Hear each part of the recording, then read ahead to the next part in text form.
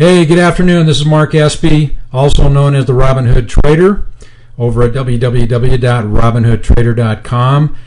Also a partner at markettamer.com, the best stock market education in the universe. Before we get going on the stock market analysis, I want to tell everybody that this is strictly for educational purposes only and not to be construed as a recommendation to buy or sell anything. We're taking a look at the Dow Jones Industrial Average. You can see that we have several levels of support at 10,400, 10,300, 10,100, 9,900, and 9,700.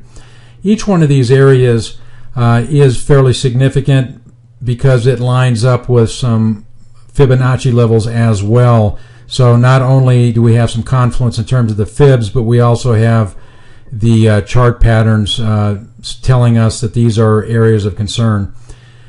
On the top side, we have 10,700 as the target. We began to slow down a little bit today, but I do feel that we will continue to inch up to 10,700, but I'm not sure that we have the strength to get through that particular level. So we'll just have to wait and see what the market wants to do, but I feel that it's beginning to lose some of its headway to the upside. The stochastics is continuing to be in the overbought area, and down here in the MACD, the only thing that I see is maybe a slight divergence in the histogram, showing maybe a little bit of a bearish divergence. So also, and also to point out here is we are pushing up on the Bollinger Band, so it has been moving up quite rapidly. The volume has not been absolutely remarkable either.